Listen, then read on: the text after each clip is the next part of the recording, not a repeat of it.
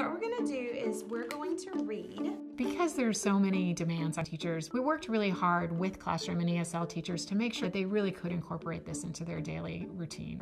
We have some different sentences we're going to say about each page. There are three main goals for this project. First and foremost is to increase the collaboration and consultation of classroom and ESL teachers. That instructional and curricular alignment can really benefit their English learners. When we're meeting, we have a plan.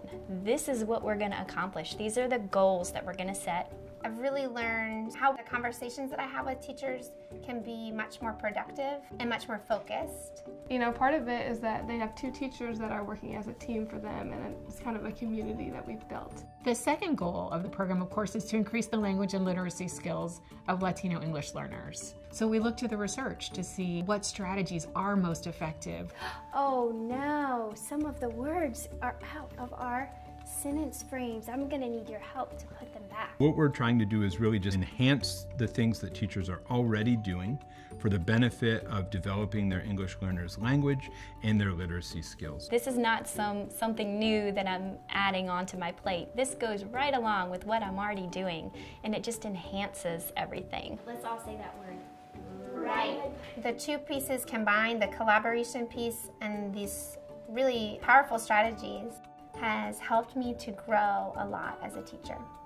With the modified DRA lesson, my children are understanding the information that I'm trying to teach them on such a deeper level than they were before. The third goal of our program is to help schools incorporate the cultural wealth that their Latino families are bringing. We need to build on that linguistic knowledge that children bring in their first language in order to accelerate English language learning, which is what the research is showing us. The cultural wealth that English language learners bring is their linguistic capital. All the different arts and crafts and music. Things that their families do at home that might connect to what we're learning about. Then the fruits of the labor certainly come. Things like parent participation and the other kinds of things that are indicators of success. Tengo las expectativas para Brandon dentro de la escuela.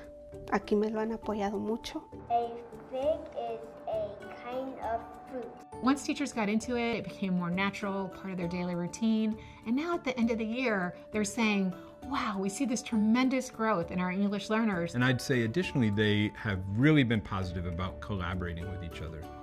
I've realized how essential it is to collaborate and how to collaborate. They have strategies now for working with their students. They feel like there's an approach that can be successful. It seems like we've seen more improvement with certain groups of kids that we've done this DCCS program with. I got a lot out of the cultural awareness, and then I think the collaboration piece has been really good too. We're being very intentional in our planning of saying, how are we working through our kids? What strategies are we going to put in place so that the strategies that I might be using can reach all different learners? And really improving not just for a target audience, but for all kids.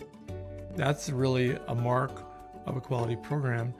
It's also showed us that kids can really rise to the occasion. It's very exciting for me to hear from a teacher that one of my children already knew what was happening with this science lesson. My children get to be the shining stars in their class, and that's important for them to get to experience. All right, good job.